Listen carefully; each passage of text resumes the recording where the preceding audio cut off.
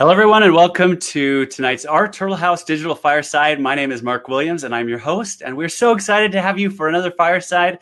We've got some fantastic speakers that I'm so excited to introduce to you in just a few minutes, and a very special topic that has a lot of overarching and far-reaching effect, both in our personal lives and really in every relationship that we have. So I'm excited to share that with you in just a few minutes.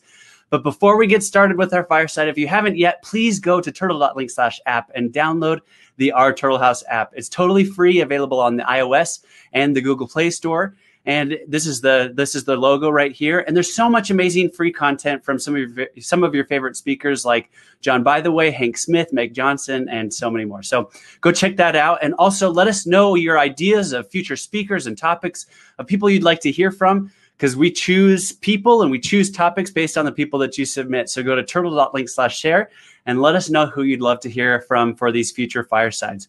With that, let's get things started with tonight's fireside. And before I get to the topic, we'll look at some of the feedback that we've gotten from people this last week. First, from Sabrina, who says, "I absolutely love these firesides.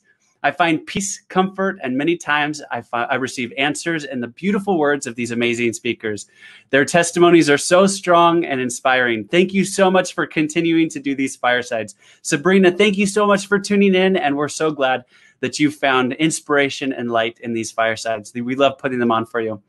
We also heard from Rachel, who said, "These firesides have been fabulous." Rachel, thank you so much for letting us know how you feel, and we're so glad that these firesides have been a blessing to you and your family. Tonight's topic, are you ready? It is strengthening love and relationships. Thank you, Paige, for sending in that idea.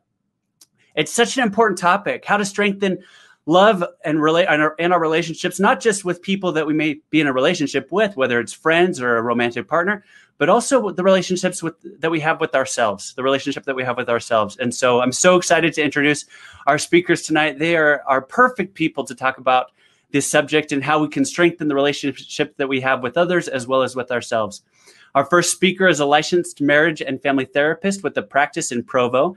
She served on the Utah State Marriage and Family Therapy Licensing Board and is an adjunct professor of family life at Brigham Young University, where she teaches classes in marriage preparation and marriage enhancement to 1,000 students each semester. She helped develop and then eventually taught the first BYU course dealing with healthy sexuality in marriage. As a relationship and sexuality coach, she provides many free resources at tammyhill.com or on Instagram at Tammy_Hill_LMFT.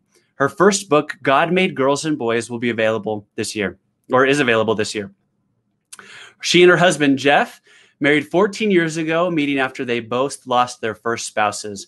Together, they have 12 children and 34 grandchildren. Let's welcome Tammy Hill. Tammy, it's so good to have you back on the fireside. Thank you. It's so fun to be back, Mark.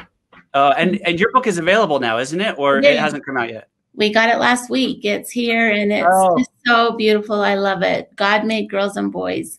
I love that. I love that. I'm so excited to check it out, and I'm glad that it's finally come out. That's so exciting. Me too. Thank you. We'll go ahead and you're very welcome. We'll go ahead and introduce our next speaker, who's a professor of family life at Brigham Young University, where he teaches classes in family finance to about 1,500 students each year. His research examines money and family life. He received a PhD in family studies from Utah State and a Master of Organizational Behavior from BYU. He's authored or co-authored 7 books and more than 100 scholarly articles and book chapters. He and his wife, Tammy, are blending a family of 12 children and 33 grandchildren. And Jeff's study of finances and families has proved providential. Let's welcome Tammy's husband, Jeff Hill. Thank you very much. Jeff. Thank you very much. It's a great privilege to be here. So good to have you on the fireside, and such a cool opportunity to have both of you together. This is so exciting. It is very exciting to be together, and it's great to be with Tammy. I love it. And there really are 34 grandchildren. We had a baby come 2 weeks ago, so I want to make sure my numbers are wrong. Correct. I love it. Well, congratulations. That's so exciting. 34 grandkids. Yeah, we don't want to get the count wrong. Definitely don't want to get the count wrong. Right. Well, Jeff, thank you so much, and Tammy, again, thank you so much for being here. We'll go ahead and introduce our final speaker, who's an LDS relationship and sexuality coach, as well as a licensed clinical professional counselor in the state of Illinois. She has a PhD in counseling psychology. Her teaching and coaching focus on helping Latter-day Saint individuals and couples achieve greater satisfaction and passion in their emotional and sexual relationships. In addition to consultation with couples and individual in person and online, she teaches online relationship and sexuality courses designed to foster self and sexual development and create happier relationships in individuals. Dr. Finlayson-Fife also offers many live workshops and retreats for couples and individuals. She's a frequent guest on LDS-themed podcasts and writes articles for Latter-day Saint-themed blogs and magazines on the subjects of sexuality, relationships, mental health, and faith. Let's welcome Jennifer Finlayson-Fife. Jennifer, so good to have you with us tonight. Thank you so much for joining us. Yeah, thank you for having me. My pleasure to be here. All the way from Illinois. I love it. I know. Well, this is going to be a fantastic evening. And so thank you all for coming together tonight to help us learn more about how we can strengthen relationships, both with ourselves and with others, and increase the level of love and compassion that we have in our relationships. So with that, let's start with an opening prayer by Tammy. Okay. Our Father in heaven, we are very grateful for the opportunity we have to come together this evening and talk more about principles of the gospel in relation to ourselves and to others.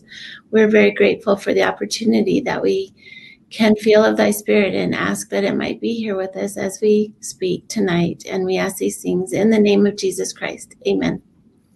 Amen. Awesome. Thank you so much, Tammy. Mm-hmm. We'll have you and Jen go backstage for a few minutes and start things off with Jeff. So tonight, I didn't mention, tonight's focus is not just on strengthening love and relationships, but it's also just talking more about some of the biggest struggles that people have with love and relationships and how we can repair those things. And so Jeff's going to start things off by talking about money, because money and finances is one of the biggest struggles that people have in relationships. Is that right, Jeff? That is correct. If you can get money right, you're halfway there in a relationship. Oh man, that's a pretty big jump, halfway there just by getting your money right. I love that. Well, I'm so excited to hear what you have. It's an expansive view of money. I mean, I love it. What I money love represents. it. Totally. Well, I'm so excited to hear what you have to share with us on the topic of finances tonight. So go ahead and take it away, my friend. That's great. Well, the topic that I wrote on that I'm going to talk about this evening is money matters in marriage, but it could have to do with relationships as well. It certainly does. I teach at BYU, and Tammy and I love teaching. We love that COVID is over and that we'll be able to teach with full classrooms again. Teach about 1,500 students a year. And at the beginning of every class, I say 3 things. And these 3 things I'd like to briefly share with you right now. The first is life is hard, but you can do hard things. In fact, managing your money well within marriage is very difficult, but you can do it. In fact, there is nothing too hard. You can do anything that the Lord wants you to do if he is your partner. The second thing is when life doesn't go as planned, don't get frustrated, make the best of it. Life hardly ever goes as planned. And if you go around being frustrated when things don't work out, you'll just go around being frustrated. And so I think that it's very important to develop the virtue of patience with yourself and with others. And the third is T. Things take time. Everything takes time, and especially in financial matters, you have to give yourself some space. Okay, the next slide has a summary that if you remember nothing else, this one quote will summarize it all. Elder Robert D. Hale said, "We must practice the principles of provident living, joyfully living within our means, being content with what we have, avoiding excessive debt, and diligently saving and preparing for rainy day emergencies." Following those principles, anyone will be successful in marriage, but not marriage and with finances. I study this area, and it's very important. I'd like to illustrate In marital relationships, up to 90% of those who divorce are having problems with their finances.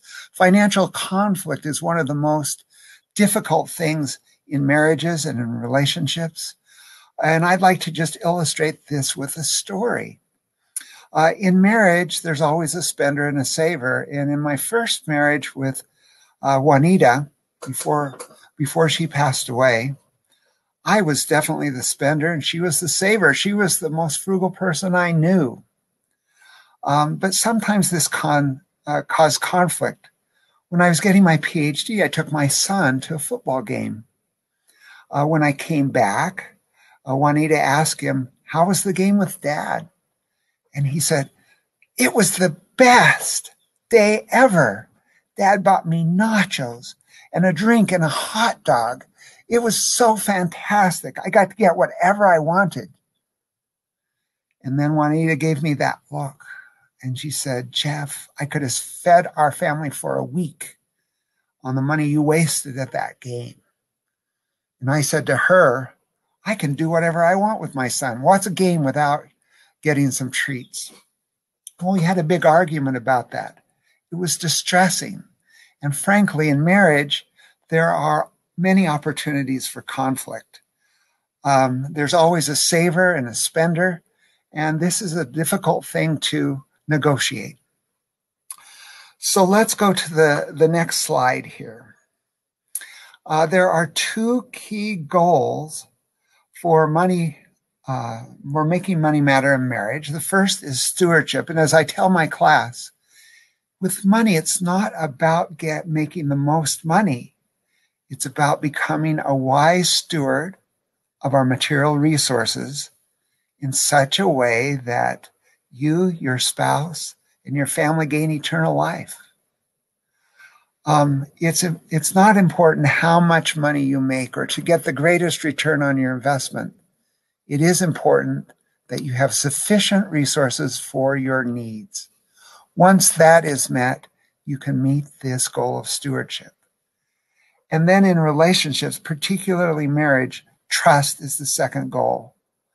And basically, as equal partners, if a couple will exhibit integrity, transparency, and honesty in money matters, they can claim joy. Let's go to the next slide. So we're going to talk about each of these very briefly and then share some tips for you as you manage your money for equal partnership, integrity, transparency, and honesty. Let's first look at equal partnership. Next slide. We just completed a study on equal partnership in marriage, and we found some very clear findings. Next slide. Equal partnership is essential to marital trust in money matters. When both spouses are involved in financial decisions and processes, both partners feel more empowered. They have greater relationship quality and stability. In the press article that was written about this, they quoted me, and what I say, I believe. Of course, I said it. Relationships that thrive are based in trust. So when you relinquish control over something that is near and dear to you, like money, that you work so hard to earn, regardless of gender, and say, "This is ours, and we are going to have equal access to it," that shows trust.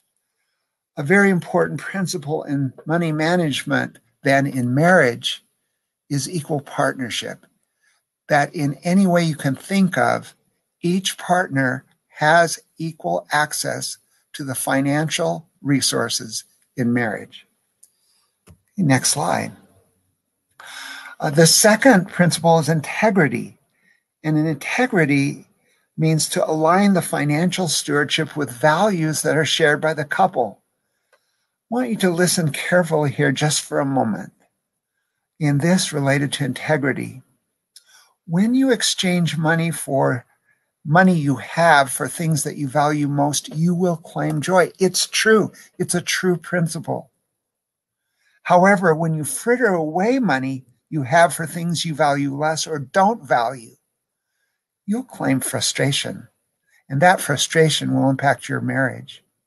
And number 3, when you spend money you don't have, go into debt for things you don't need, you're not very smart. In fact, I'd say you're just plain dumb. The counsel that we have over and over again is to avoid debt like the plague. Next slide. Just as an example, Tammy and I practiced integrity when we used our money to go to Austria. Was that trip cheap? No, it cost thousands of dollars. But Tammy and I value beautiful places, nature, the out of doors. We value being experienced in other cultures. We value being together alone. This trip fulfilled all of those values. And so with this trip, we claimed great joy. There wasn't even a second thought about the cost of the trip because we had the money, and we aligned those with our values. Next slide. The third principle is financial transparency, and that equals marital trust. The research is clear. Couples that hold all major financial assets in common, they have joint checking accounts, joint savings accounts, both of their names are on the house, cars, and other major assets, have better marriages. Also, couples that review their expenditures frequently, at least weekly, also have, and this is an example of trust, and that trust leads to great joy in marriage. Tammy and I, every week, almost without fail, on Sunday afternoon, we go through every transaction of the week. We're totally transparent, and this leads us to trust each other more. Next slide.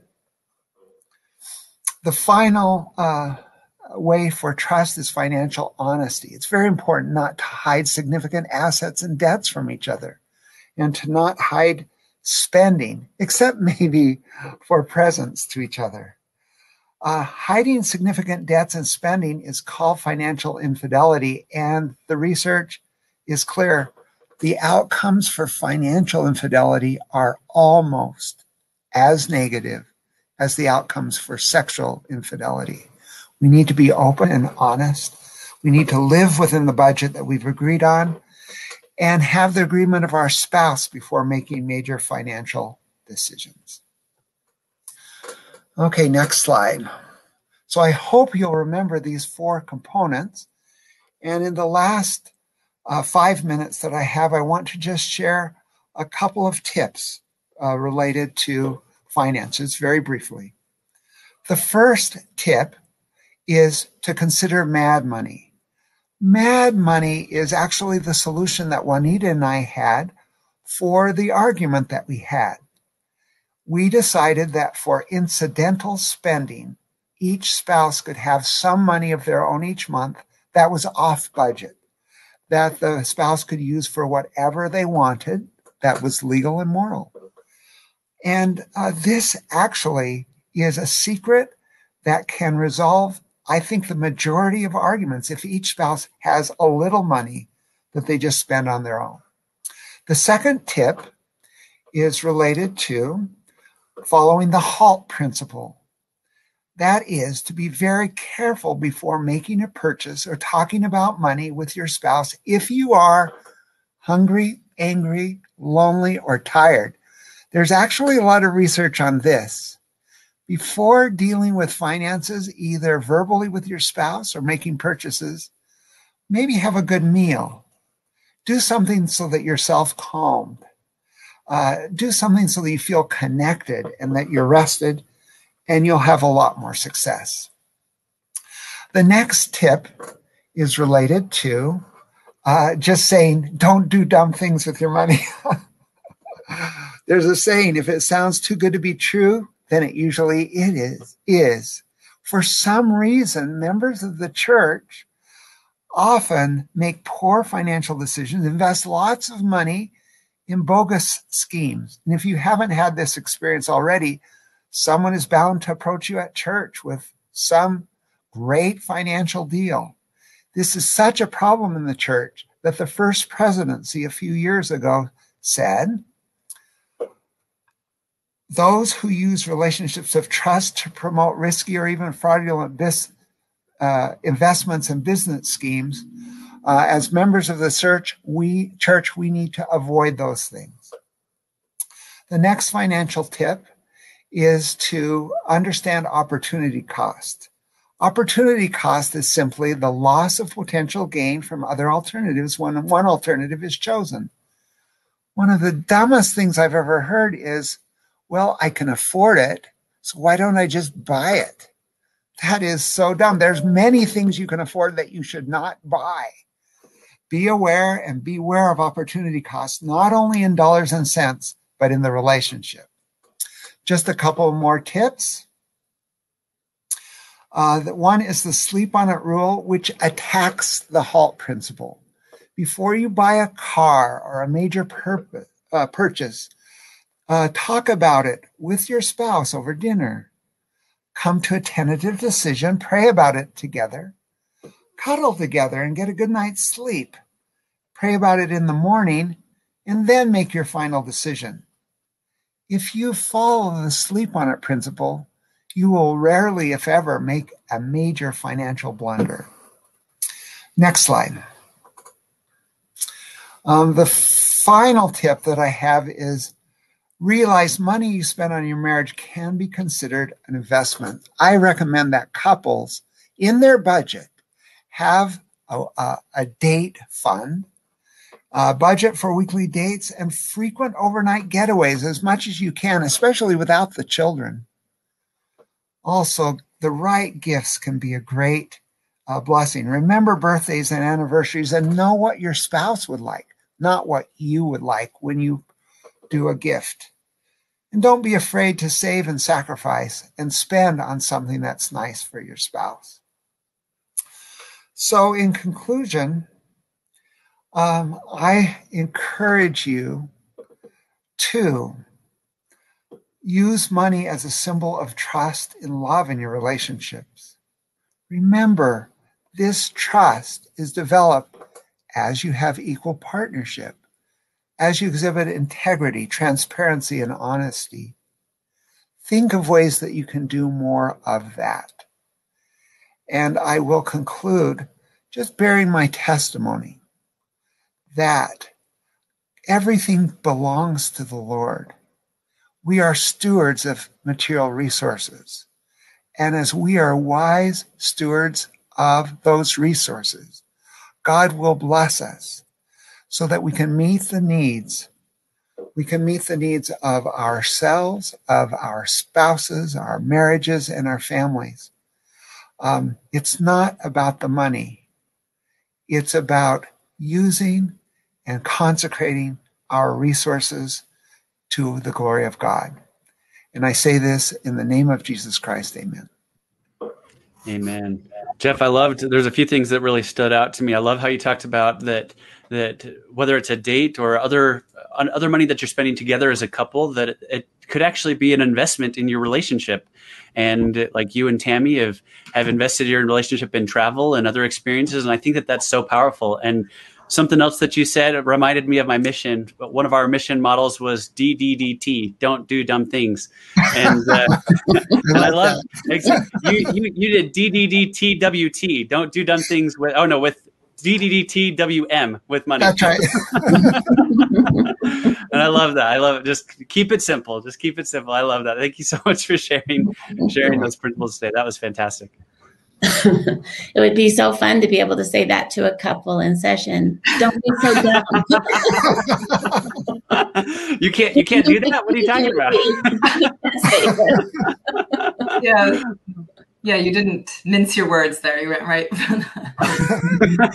But I also really appreciated that idea, because I think a lot of times we think, if we're using this stewardship wisely, we're only going to spend it on the most bare bones needs, and not really appreciating how much investing in experiences in your partnership and with your children is really critical to those values and using that stewardship wisely.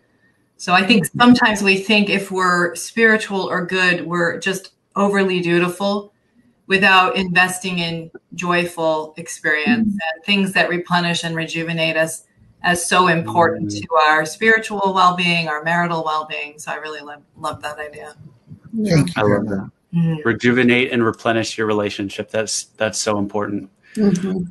Well, Jeff, thank you so much for being on the fireside tonight and for sharing such important things about an important topic about finances. Because, like you said, if you get your finances right in your relationship, whether it's with yourself or with your spouse or your partner, then you're halfway there, and that's huge. Thank you so much for sharing that with us tonight. We'll go ahead and move to our next speaker of the evening, your wonderful wife, Tammy. Tammy, so good to have you back on our firesides tonight. And you've got another one of the biggest frustrations or sticking points that people have in your relationship that you're going to share with us today. That's right? That's right. Device usage. So many couples, so many individuals using their devices to bond with rather than each other.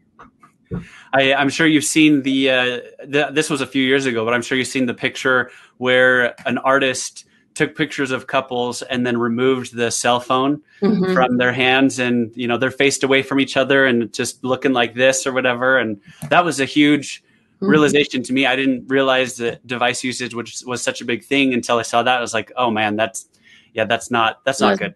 It's very stark. Those images actually were haunting to me. But yes, I agree. Oh man. Well, I'm so excited to hear what you have to share with us tonight. Go ahead and take it away. All right. Thanks, Mark. So tonight I get to talk a little bit about device usage and how it's impacting you as an individual and how it might be impacting your relationships with others as well. So Whit, if you want to turn on my slides, that would be great. As I start every semester, or if I start working with couples in therapy, often I go to this one point, and I'll go there first tonight too, and kind of wrap up with this as well. And that is, what is your why? Your why is like the bullseye on a target. It's right there in the middle. It's what you're about. It's what you're choosing to live for, who you want to be known as. And when we are living what we believe we are, who we believe we are, how we want to be, I call that living in alignment. And when we're living aligned, we are living our whys. I happen to host the Live Your Why podcast, where often I'll have guests come on. I both had Jennifer and Jeff actually talking a little bit about what their whys are. And today I want to just have you think a little bit about your why in regards to your phone usage. I've put on this slide some pictures of different families and children sitting there looking and how they're interacting with their phones, just for something to think about. As we begin, I want to remind you that when we're dead, when we are done, what we take with us are, first, our knowledge, the things that we gain and pressure ourselves to learn, and two, our relationships with others.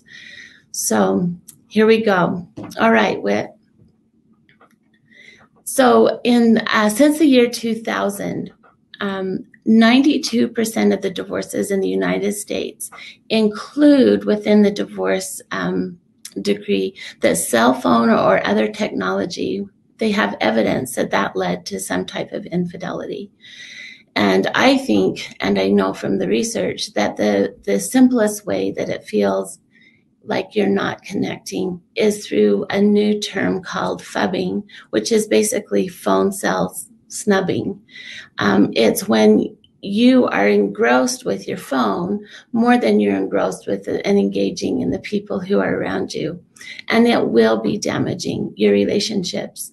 Anytime we sit down with someone and we have our phone with us, and we have it between us, or even if it's just sitting on the table next to us, studies show that we're not really fully present with the people we're with, because our minds are focused on, I might get a message. I might have a notification come up. And if so, I'm ready for it. So phubbing particularly is getting in the middle of relationships. Okay. Several years ago, Jeff and I took a lovely trip to Washington, D.C., and my highlight of that trip was going to Mount Vernon, the home of George and Martha Washington. I just loved my time there. Their home, their mansion was on the Potomac River. It was so scenic, and next to Mount Vernon, there was this restaurant that was done all in colonial time. People were dressed as the colonists would have been dressed, and they were serving food that would have been served back in the day. And I was just thinking this was so romantic, and so I just loved learning about these wonderful people and being kind of back in that time frame. As we sat to order our meal, I observed around the restaurant, and by and large, at every table, at least one person was engaged in a phone. There was one family that was there where one person of the 5 of them did not have a phone. Everyone else was on their phones. And closest to where Jeff and I were sitting was a couple, and I honestly don't think they talked to one another the entire time they ate their meal. Each of them were on their phone, engaging with their phones more than one another. And as I sat there, I was engrossed in this situation, and I truly just felt sorrowful in my heart for so many missed opportunities as people were artificially connecting in a companionship to their devices rather than to one another. So technology is a lousy substitute for real connection and for truly bonding with other people. Sue Johnson is, Dr. Sue Johnson is the founder of emotionally focused therapy, couples therapy, and she uses this phrase that I have on that first bullet point as selfishness. I love the way she writes that with the cell, C-E-L-L, there. But when we are engaged in our phones, we're only thinking about ourselves. We're not worried about anything else going on around us. We're here with ourselves. That is not connection. It creates an illusion of being connected. We might be constantly, continually in contact with people, but we are not being emotionally bonded to those people. It's an emotional distraction. Fewer people today have the ability to collaborate and work together in team settings because of cell phones and device usage. Because they found that working with people is a lot more challenging than working with my computer or working with my phone. People are relationships. One another is with people that we have relationships. And what happens often, maybe we're in a game on our phone and we lose, or we're losing even, and we just exit out and start over again. And I found so many young couples coming into therapy having such a difficult time knowing how to emotionally connect. And I believe some of the reason is because of phone usage, that when things get hard on your game or if things are challenging wherever you are, you can self-soothe with your telephones rather than learning appropriate coping mechanisms to bless your own life and to bless the lives of people that you engage with. All right, well. So I thought this was an interesting percentages. Dr. John Gottman is one of the leading researchers on marriage in the world, and he's found that 86% of adult American adults continuously check their devices for social media updates, emails, and text messages. He also, through his research, has found that successfully married couples turn toward each other 86% of the time, accepting bids for connection. So I thought those 86% were interesting that they were the same number. Which 86% aligns with your why? As you think about what you want to accomplish in your time and mortality, as you consider who you want to become while you're here, which of those 86% align with who you really want to be? Okay. So I challenge you, each one of us, to make a technology plan for ourselves, because the most important relationship we have is the one that we have with ourselves, who we are. And to do that, there's a few things to remember. First of all, remember your why. Line up your what you choose for your screensaver with your why.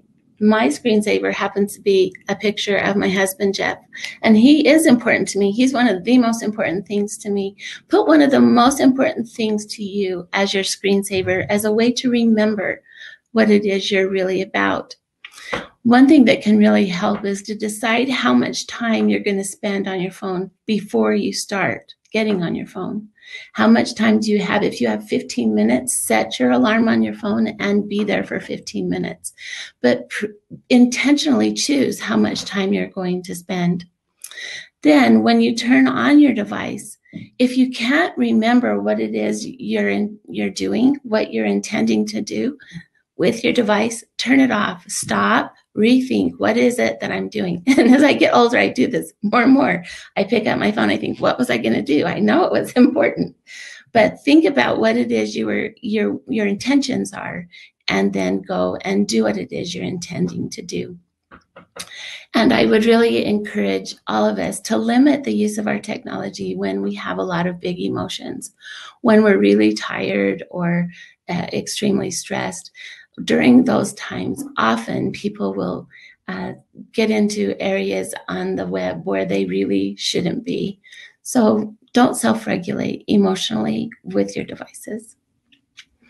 Next, I want to talk a little bit about how to make a plan for technology within your marriage. And this is something that I'm doing more and more with couples today. And just a few things I want to point out is that this has to be a conversation that you're both willing to have. So talk with your spouse. If something is bothering you, bring it up to your spouse and create a time and a space where you can sit down and talk about this without distraction. Discuss together why you think it's a good idea to have a plan for your technology. What is it you're feeling? Are you feeling kind of abandoned when your partner's on their phone? What is it you're thinking? Do you think that this person could be helping more, or at least talking to you a little more while you're in their presence? Focus on what you're thinking and what it is you're feeling. Then, so importantly, as Jeff mentioned in his talk, we must be equal partners and have equal voice in deciding together how we're going to implement the plan that we decide to use. And finally, I want you to remember that often it's in the unstructured moments of life that relationships grow. In those fleeting moments that we have from time to time, when we look at one another, when we start talking with each other, or we simply reach out and touch one another, often it is in those times when we're not engaged in anything that a relationship can move to a deeper level. Finally, I wanted to just talk a little bit about something that the older I get and the more people that I have who are so important to me in my life, I really have come to believe that our gospel, the gospel of Jesus Christ, is about loving relationships. It's all about how are we relating and connecting with each other. When a baby comes to the earth, the primary need it has, other than food, is to be able to be nurtured and loved. As adults, we have those same needs. We need to be loved and connected with someone. So I kind of have put some of my thoughts in our Heavenly Parents' plan for us versus the adversary's plan for us when in regards to relationships. First of all, I believe our Heavenly Parents want us to have healthy relationships with one another. And I think the adversary wants to be really destructive of relationships. I often see the adversary creeping between couples, trying to make them see how many differences they have rather than how many commonalities they actually share. I believe our Heavenly Parents want us to love and serve one another with charity. And I believe in the adversary's view, we are encouraged to be jealous, to be competitive, maybe critical in our judgments without charity for one another. It's all about me being best, I think, a lot of times when we go over to this side of the slide. Our heavenly parents have an eternal progression in mind for each of us. Our progression, we progress in mortality, we progress premortally, and we're going to continue to continually progress after this life is over. And we have that possibility because of the atonement of our Savior. On the other hand, their progression isn't so much a big deal to Satan's plan. I think a lot of what is the lies that he tells us is that we have to be perfect. That if we're not doing it exactly right, we might as well give up. I think the idea of perfectionism destroys faith in yourself, and it destroys faith in your relationships. And I think it often will lead you to give up on your faith in Jesus Christ himself. And finally, eternal love and marriage that can be forever with two committed people working together to live true principles. That is our heavenly parents' plan for us here in mortality. That is the role of family life. Whereas, again, in the plan of the adversary, it is selfishness. It's where relationships, when they become personally inconvenient to one or both partners, it's okay to just step aside and not invest any longer. I want you all to know of my testimony of the idea that our gospel is relational. It is relationship-centered. We are here to help one another get back to heaven. Premortally, in the book of Revelation, Joseph Smith translation, it talks about what we did to overcome Satan premortally in one verse in chapter 12. It says three things: that we had faith in the Lamb. If you think about it, this is long before the Savior was conceived immaculately. It's before we even saw the earth created. We had faith that he would come and do what he said he was going to do. Second, we encouraged one another through the voice of our testimonies. We must nurture and strengthen one another with our faith in Jesus Christ. And third, we premortally overcame Satan by being willing to sacrifice our own selves if necessary. I know that part of the important part of that to me is the essentialness that we have in helping one another, in putting our phones away, communicating, connecting, and loving. I'm thankful for the Lord Jesus Christ. I know he lives. I love him, and I long to return to him and be with our heavenly parents again, and pray that this will be something that will be my focus and my why throughout my time in mortality. And I say this in the name of Jesus Christ. Amen. Amen. Tammy, that was wonderful. And I mean, just like we talked about at the beginning of your talk, you know, that picture where you can kind of see how impactful device usage can be on relationships as you describe different things. It made me realize how much we do use, even as individuals, we use devices as a way to tune out for a minute, or to self-soothe, or just to get away from the situation. As you were talking, it made me think about times where I'm like, I just need to not think for a second, even when I'm around friends and people, you know, and what do? I pull out my phone and start scrolling social media and stuff like that. And it's like, and I totally agree that some of the best parts of relationships, the best memories that I have are things that you can't plan. It's that the little moments that happen in between that you're totally oblivious to if that's where if you're on your phone instead of in the moment. So thank you so much for sharing that. That was fantastic. Thank you, Mark. I appreciate that. And I agree 100% with you. We all have the tendency to pick it up to self-soothe or spend some time. And preparing this talk for today has given me more, I guess, kind of a reality check that I should practice what I preach a little better. Yeah, I think I like the, remembering your why and being deliberate, because it's a tool and it can certainly bless our lives, but it also is designed to hijack our attention and hijack our loyalty in a way. And And so because it's so good at lighting up and telling you there's some attention or some validation waiting for you there, it can be very easy to let it run your life. And it's just, so I really like that deliberateness and the idea of what your screensaver is. I was like, I didn't even remember what mine was. And it's of my golden retriever, which is very cute and lovely, but I think it should be something a little more inspiring, like my family. Yeah. And I really like her screensaver. Yeah. But I just wanted to say that Tammy does practice what she preaches. And I'd like to just give a little example of a couple coming together for kind of a plan to deal with device usage. When Tammy started to get so successful on Instagram, her work is on the phone dealing with that Instagram. And I've kind of felt threatened and jealous of her. It helped that her screensaver was me, but I was still a little bit. And I'm not really that forthcoming, but she said, well, we just need to talk about it. And so we kind of sat down and talked about it and set up a couple of things. Like we agreed that when I came in and she was on her phone, whatever she was doing, she put the phone down, look up, and I could have 30 seconds of her phone, total attention.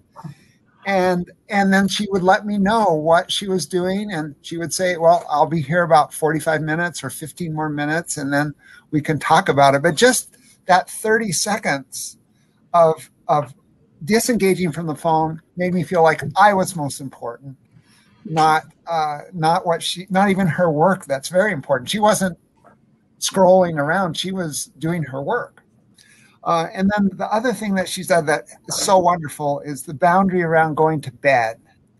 And what she does and what is she'll put her phone on the charger in another room when it's time to go to bed. So we know that we have that time together, that the phone's not in between us. So I just wanted to share. Tammy does practice what she preaches. I love that. That's awesome. That's awesome.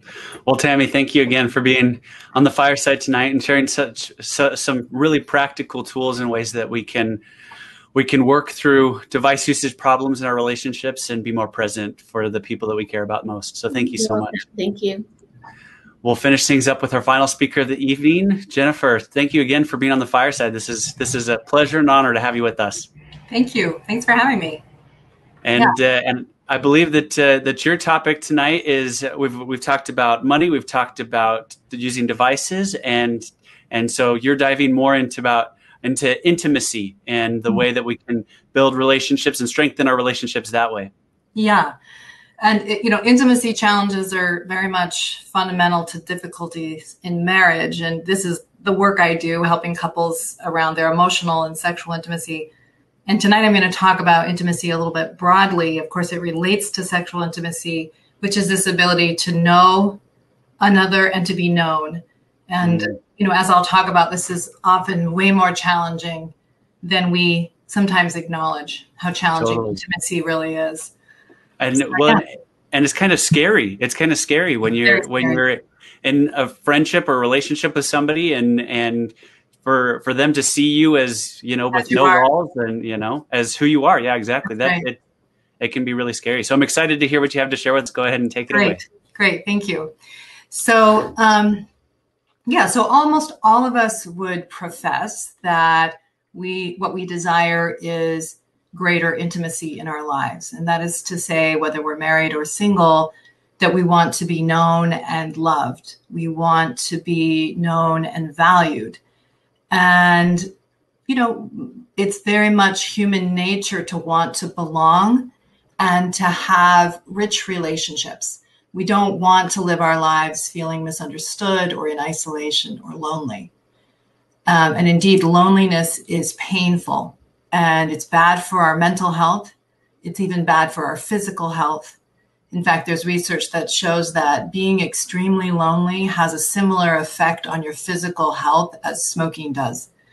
So so often, as I mentioned earlier, that divorce is linked to these challenges around emotional and sexual isolation or feeling misunderstood by your spouse. So many people that come in to work with me, their presenting issue is this feeling of isolation and the feeling of being misunderstood. Sometimes they talk about it as communication problems, but as I'll be speaking about, this is about a difficulty with really knowing and being known and tolerating what that process creates in us.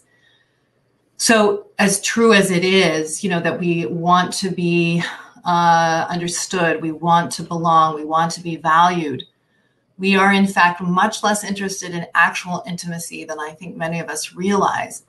Because while we want to be accepted, very few of us truly want to be known. You think about it, that's why social media is so compelling, is it's the perfect presentation of ourselves that we can really curate how we're seen. And it's very tempting to want to present to the world a picture of ourselves that is flawless, or at least a cut above the human condition in some way. We have this fantasy that if we are that, then we will be lovable. So, it's human nature to want our spouse, our friends, our family to value us, to see our talents and gifts, and to acknowledge the laudatory aspects of us. But in reality, we also want them to go blind to or not see the underdeveloped parts of us or the uglier parts of us. We want them to look past our limitations and our self-deceptions. In fact, we often confuse this with love, right? In the name of love, we will pressure those around us to not see us. If you love me, pretend with me that I'm kinder or less selfish than I really am, right? If you love me, take care of me and let me get away with not growing into a person who takes full responsibility for her life, right? If you love me, do what makes me comfortable. I don't want to know you, right? At least not the parts I don't want to deal with, or see more about who I am through your eyes. That's the trouble with marriage, okay? That's the trouble with an honest spouse, is you start seeing yourself more through their eyes, and this is uncomfortable. We often don't want it, and what we can do is, instead of deal with what they see about us, we will try to shoot the messenger, say, you don't understand me, you're not being fair, when in fact, it's a way to dodge what we might be able to understand about ourselves by being loved and known by them. Of course, it's understandable why so many of us want a kind of love that validates us, that accepts us just as we are. We want the comfort of it. We want the parental love or the unconditional acceptance that we once knew as a very young child. But in grown-up relationships, this is a fantasy, that we can do things the way we currently are comfortable and find full approval by everyone. Okay? It's just not how life works. And I think a lot of us imagine that this is what we need in order to feel good about ourselves, that we can convince those around us that we are sufficient. In reality, this is very much a trap when we try to do this. When we're trying to keep everyone happy with us, it's very difficult to live authentically, to live honestly, and to live your why, to cite Tammy's idea. That if we are so compelled by keeping other people thinking we're legitimate in their eyes, we're in fact trapped by them. What many of us imagine when we get married is that if we have found the ideal marriage partner, the right person for us, that they will provide that kind of unconditional acceptance, that ongoing IV drip of validation for eternity. That's what most of us secretly want when we decide to get married. Of course, this is not what we get, and this can be challenging, right? The good, as good as this might feel, this fantasy, this hope that we will have someone who will approve of us fully, even in our flawed state. There are two problems with this conception of love. If we're truly known because if we aren't truly known because someone only sees the good parts, we still don't have intimacy, right? And therefore we still feel lonely. Because if you believe your approval is based on a farce, on pretense, then you're you still are not fully loved and accepted. They love you because they don't fully see you, is what you may imagine. And as good as that validation may feel, you know you are still not free to be yourself, free to be known, free to be valued. And so we usually feel we must continue to put on a show, hide, pretend, live dishonestly to keep the approval we need and desire in place. We had this lovely babysitter years ago who was just incredibly kind. She always said the most affirming things about my children, how wonderful they were, how kind they were, et cetera, et cetera.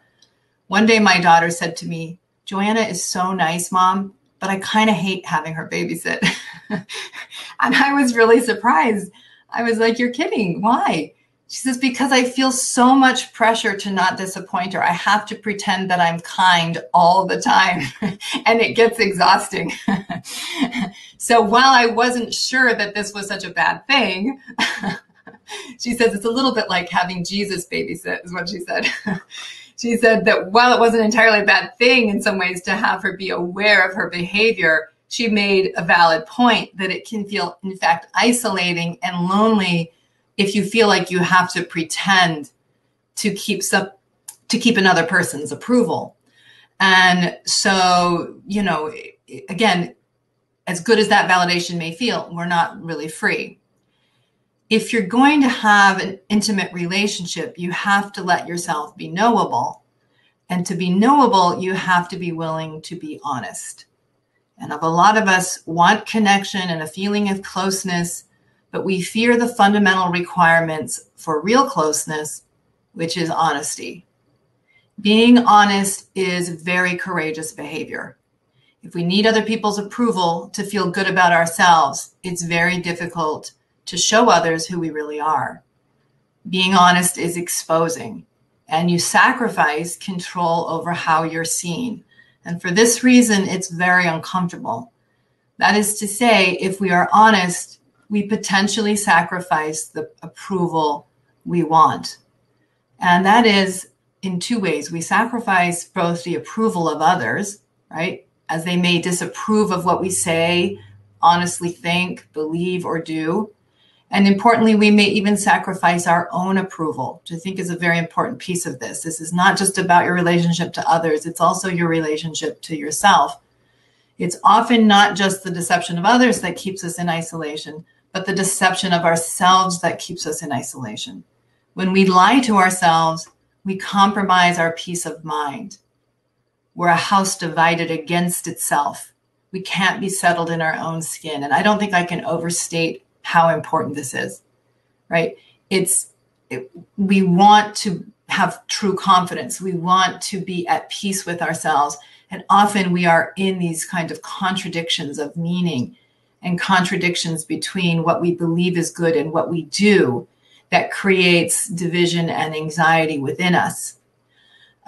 So it's very easy to lie to ourselves, right? I mean, a lot of times people talk about natural man being about sexuality, but I think natural man is this tendency to self-deceive, that we want to tell ourselves stories that justify our current understanding and our current choices. We want to tell ourselves stories that obscure what's real for the sake of what's comfortable or familiar to us. And we don't like the insecurity that confronting what is true seemingly inflicts upon us. So, to be honest, to be intimate, right, is to tolerate dealing with what is true about ourselves and about our relationships. It pushes us into growth because we can't tell ourselves a story that justifies us or comforts us. Is it any wonder that honesty is an act of faith? That truth is so integrally connected to faith, because to live honestly is an act of faith. It's an act of courage to align ourselves with what is true and to tolerate the discomfort and the uncertainty that will follow from that, right? So if you come into an understanding like, I have seen myself as being more fair than I really am, or I remember a conversation with my spouse once where I was just completely convinced that he was deluded and I had the right view. And I would have put good money on this position. I was very confident in the rightness of my position. But I said, the Stephen Covey idea came into my head: seek first to understand, then be understood. So I was like, go ahead, give me your impaired view, and then we'll get on to me being understood. And he explained how he saw what I was doing and how that was impacting him and why he thought it was unfair. And all of a sudden, it just blew up my view. I mean, because I could see it and I knew he was right, and it was a blind spot in me. And the tempting thing was to basically find the limitations in what he had just said, or come up with excuses for why it was justified that I had said or done what I was doing, and to try and obliterate his view so I could keep doing it the way I was doing it. That's intimacy. And instead it was, okay, he's right. I need to see what I'm doing and that it's not as good or virtuous or fair as I was imagining. And so it means stepping into a different self-conception. It's tolerating the exposure in that moment that I'm not everything I thought, right? And I'm being unkind. And to let the truth lead you into more development, to grow into a better, kinder person, a person who's got a better roadmap of what's true in life and about the people she loves and about herself, right? So often we profess to love the truth, but in reality, we do our very best to avoid it, okay? Because living truthfully is highly connected to growth or self-expansion. How often have you punished a spouse or friend for telling you what they see you doing? How often have we made someone feel bad for showing us a part of ourselves that we don't want to see? How often have you stepped away from a truth that you were afraid of? We sometimes talk about intimacy like it's a warm, fuzzy reality of human experience. And there's nothing wrong with validation, and it feels wonderful, especially when it's absolutely linked to something that is true. It feels wonderful. But the truth is that intimacy is hard. It is not for the faint of heart. Intimacy punctures any picture of perfection we may desire. It punctures any fantasy that we might somehow rise above our human condition. It punctures any attempt we may be involved in to elevate ourselves above others, or at least make others think we are above them. Of course, as challenging as it is to be honest and live truthfully, it's much more difficult, in my experience, ultimately, to live dishonestly. It costs us tremendously to live our lives in contradiction. It costs us peace of mind and honest confidence to live our lives trying to paint pictures of ourselves that we know are not true. That attempt always isolates us from others and from ourselves. It isolates us from God. It undermines our development. It undermines our peace. It also costs other people because it gives them the false idea that there are people that are above the limitations of the human experience. It drives others into hiding, not just ourselves. And it's a very unkind thing to do to ourselves or other children of God. Christianity, the gospel, is very much a theology of love, right? Just as Tammy was talking about, a theology of intimacy. Christ taught us that love is the most important commandment, that it is the objective of faith. Love in relationship is the path to know wisdom. Paul in 1 Corinthians 13:12 speaks of, "Then shall I know, even as I am known." He speaks of the intimacy that is fundamental to our spirituality and fundamental to our spiritual development. That it is in knowing and being known to one another and knowing and being known by God that we come to know what is true, right? It's in relationship that truth reveals itself. It is in seeing who we are and being seen that we can live more faithfully, more truthfully, and also move out of our isolation that's based in fear, not in courage. This is the path to honest self-acceptance. It's the path into our honest development and expansion of our capacity, right? Because, in that moment where my husband showed me a view of myself that punctured my pretense, punctured my what I wanted to have be true. It was a path now to step into being better, to being kinder, to being more fair. So as uncomfortable as it was, it actually expands your capacity if you will grow into it. So it facilitates your honest development and expansion of your capacity, which is different than fear-driven contempt of self and fear-driven attempts to present a perfectionistic view, right? We often confuse perfectionism and flawlessness, which I think is fear-based, with love-based evolution, which is developmental and honesty-based and facilitated by the desire to love better. So to do this, to live honestly, we must sacrifice ego. We have to sacrifice control over how we are seen. We must sacrifice certainty and sacrifice our fantasy of being able to manipulate or control how others perceive us. But if we have faith to live more honestly and to let ourselves be known, we find our strength. We find an honest self-acceptance. We find more ability to accept the love we are offered. And in reality, when we let go of the shackles of pretense, we find our freedom. My favorite scripture has always been, "Ye shall know the truth, and the truth shall set you free." It's simple, but profound. When we live honestly, when we live intimately, we sacrifice image and pretense, but we find solid ground. We find a solid foundation. When we live honestly, we're able to make choices and create a life based on what is real. We are able to find peace with ourselves and find real friendship. We're able to find peace with God. So to live honestly is to find freedom, to find the ability to be flawed and in development, but truly free from anxiety of self-rejection and fear. Sacrificing approval for what is true makes you more solid, makes you wiser, and it also makes you more able to love others.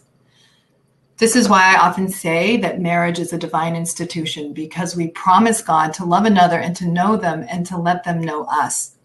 And this pressures us in ways that we may be unprepared for.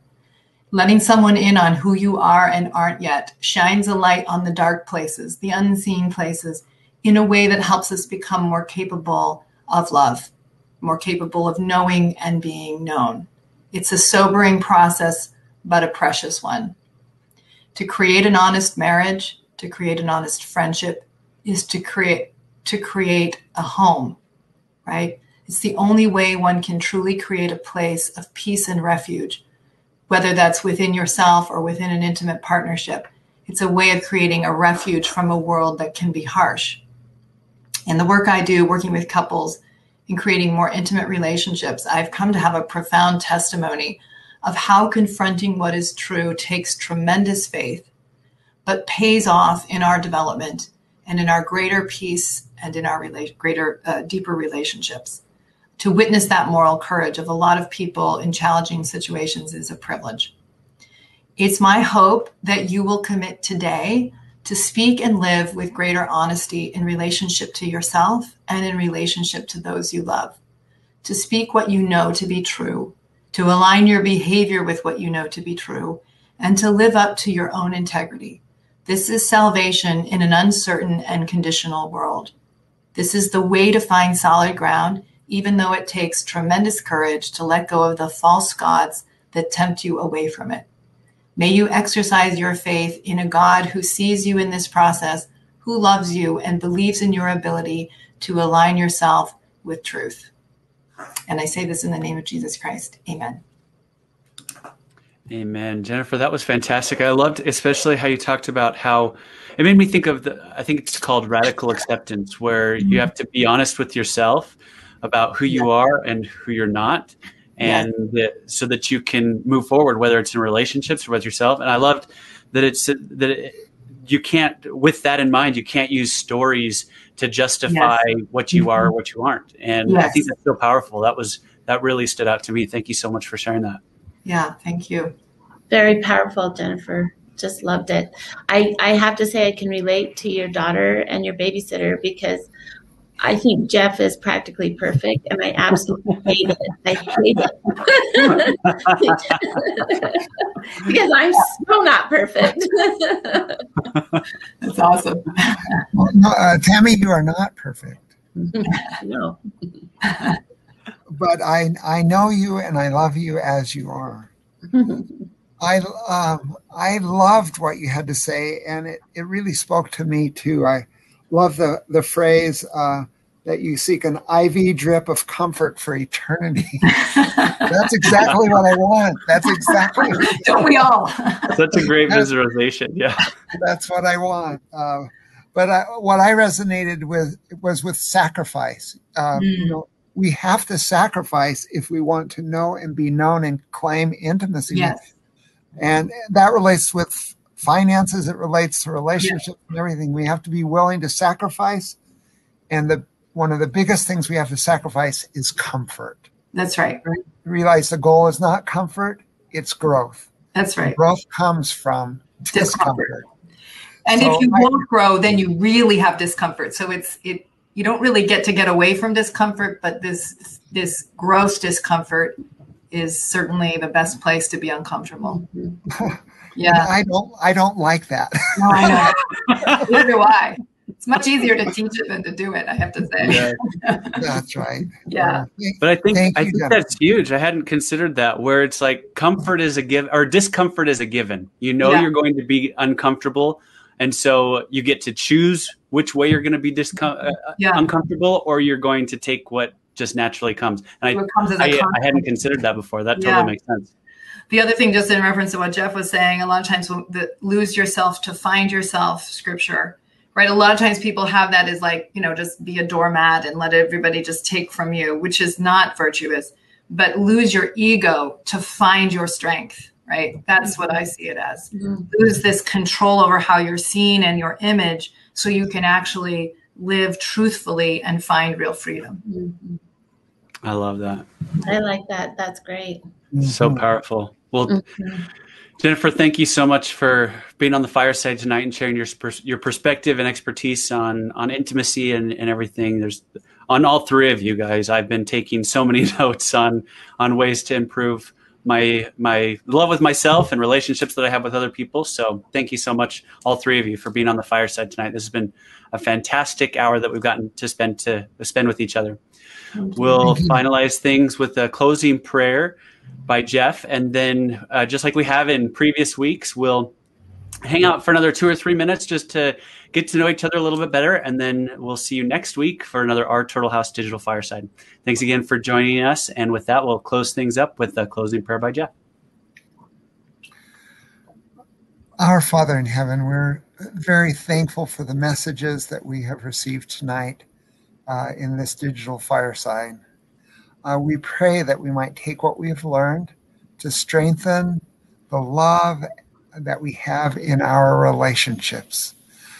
We pray that that our finances might bless our relationships. We pray that we might be wise in the use of devices. We pray that we might do those things that will help us claim intimacy in relationships and joy. We love thee very much. We're grateful for thy Son, Jesus Christ, who sees us as we are and loves us. And we say these things in the name of Jesus Christ. Amen. Amen. Amen.